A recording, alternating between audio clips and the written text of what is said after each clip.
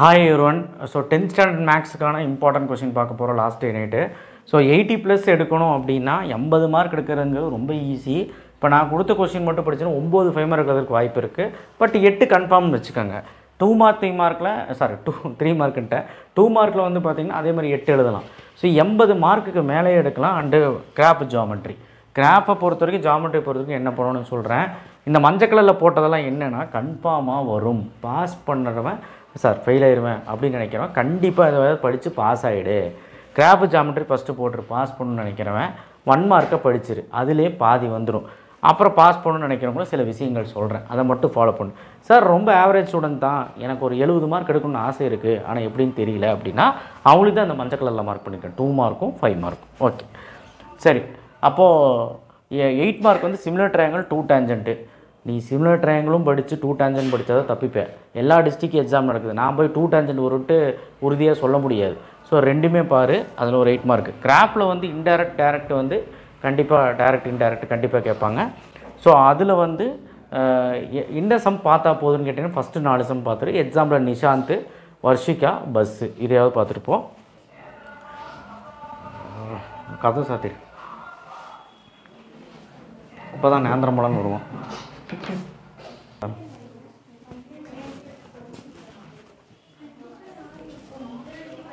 ஆமாம் கொஞ்சம் அப்போ அது 5 மார்க்கை பொறுத்த வரைக்கும் இதில் சிமிலர் ட்ரையாங்கிள் வந்து பார்த்திங்கன்னா உங்களுக்கு ரஃப் டயக்ராமு அதெல்லாம் போட்டுருங்க. 2 டேஞ்சன்ல ரஃப் டயக்ராமு கண்டிப்பாக வெரிஃபிகேஷன் இதில் போடணும். அண்ட் கன்ஸ்ட்ரக்ஷன் ஓனாக எழுதிக்கலாம்.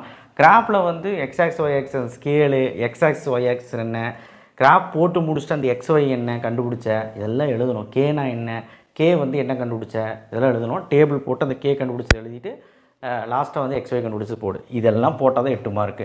அடுத்த 5 மார்க்கு ஏ கிராஸ் கண்டிப்பாக வரும். ஏ கிராஸில் வந்து இதுலேருந்து ஒரு 5 மார்க் கன்ஃபார்ம். வெளியில் ஒரு டிஸ்டர்பன்ஸு கண்டுக்காதீங்க. ஸோ 6 7 எக்ஸாம்பிள் 1.3 இதுலேருந்து ஒரு 5 மார்க். நீ பாஸ் பண்ணணும்னு நினச்சின்னா ஃபஸ்ட்டு இது 2 படிச்சுட்டு இது போட்டுரு. அடுத்து 1.4ல் என்னென்ன some F of x arrow diagram அது மட்டும் பார்த்துரு. FOG some. ஸோ இது 2 பார்த்தீங்கன்னா ஒரு 5 மார்க். அப்போ 2 5 மார்க் கன்ஃபார்ம். சார் இது கஷ்டமாக இருக்குது அப்படின்னா அந்த ஏ கிராஸ் மட்டும்போது பாரு, ரொம்ப முடியாதவங்க 5 மார்க். அடுத்தது செகண்ட் சாப்டரில் வந்து பாரு 3 3 5 5 ரேகா, இது மட்டுமாவது பார்த்துருப்போம். பார்க்க மாட்டேயா?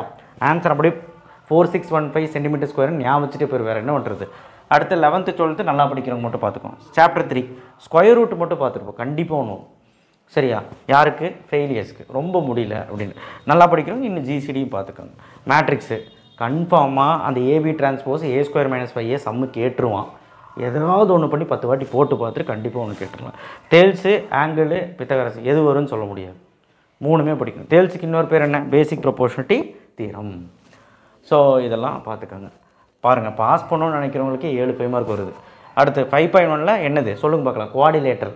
குவாடிலேட்டரில் கே கண்டுபிடிக்கிற சமுக்கு கேவோட ஆன்சர் என்ன? -5. குவாடிலேட்டரை பொறுத்த வரைக்கும் எல்லா சமுக்கும் ஆன்சர் நான் வச்சுக்கோ. டப்புன்னு ஆன்சர் வரலாம், டப்புன்னு ஆன்சர் போட்டுரு. 79 34 35 ஆன்சர் நான் வச்சுக்கோங்க. வேறு என்ன பண்ணுறது?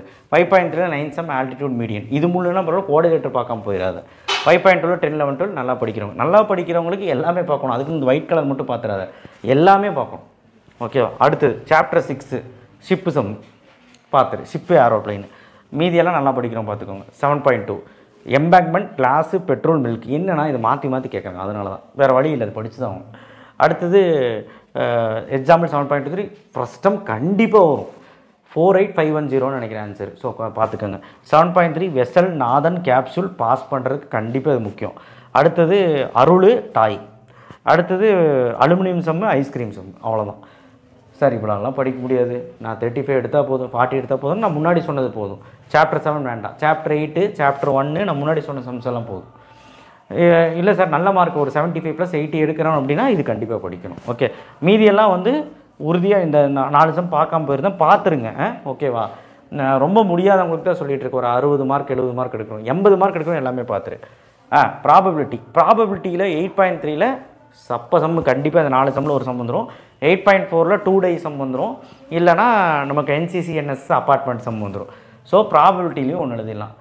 நான் ஒன்றுமே படிக்கக்கூடாது, 2 5 மார்க் தான் படிச்சுட்டு போவேன்னா தீரம் படிச்சிரு, ஏ கிராஸ் அந்த ஃபஸ்ட் எக்ஸசைஸ் படிச்சிரு, குவாடிலேட்டர் பார்த்துரு, 3 3 5 5 ரேகா பார்த்துரு. அப்புறம் மேட்ரிக்ஸில் A² - 5 AB டிரான்ஸ்போஸ் பார்த்துரு. பாஸ். போதும். இது கூட படிக்க மாட்டேன். Geometry கிராஃபும் பார்த்துரு. 2 mark. Slow லேர்னர்ஸ்க்கு first chapter என்ன, ஃபஸ்ட் சாப்டரில் ஏ கொடுத்து பி கொடுத்து அந்த கோஆர்டினேட் கேட்பானா, அந்த சம்மு. எஃப்ஓஜியில் அது ஒரு சம் கேட்பான். 7th சாப்டர் 10 சம், 10 சம் கூட இல்லை. 8th சாப்டர் என்னது, R = L - S அந்த சம்மு, probability easy, matrix A transpose அந்த சம்ஸு. ஸோ இதையாவது ஒழுக்கமாக பார்த்துட்டு போங்க. ஒரு 5 2 மார்க் எழுதலாம். சரியா? அது கூட 6.2வும் 6.3யும் பார்த்துக்கோங்க. ஒரு 5 சம் இருக்குது. ஒரு 6 2 மார்க் 5 2 மார்க் எழுதிடலாம். சரி, இப்போது நான் ஒரு 8 2 மார்க் எழுதணுன்னா அந்த மஞ்சள் கலர் இருக்கிறது எல்லாமே படிச்சிரு. 8 2 மார்க் எழுதலாம். 8 இல்லை 7 எழுதலாம். சார் இல்லை சார் ரொம்ப வீக்காக இருக்க ஒரு 5 எழுதுகிற மாதிரினா இது.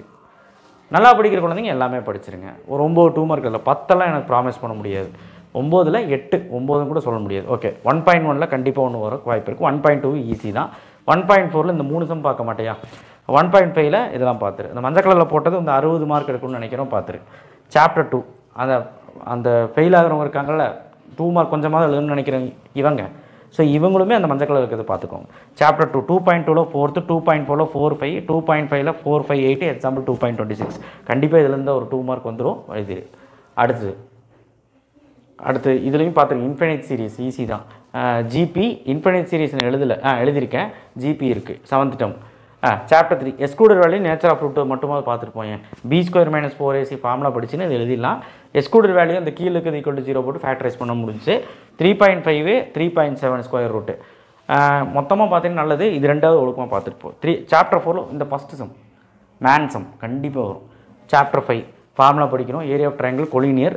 5.2ல் y2 - y1 / m = y2 - y1 / x2 - x. இந்த ஃபார்முலா படிக்க மாட்டியா? அடுத்தது இது வந்து ஸ்லோப்பு பர்பண்டிகுலர் பேரலல். சாப்டர் 6 அந்த 5 சம் சொன்னல, அது இதுதான். லேடரு கைட்டு அந்த சம் கண்டிப்பாக ஒரு சம் வந்துடும்.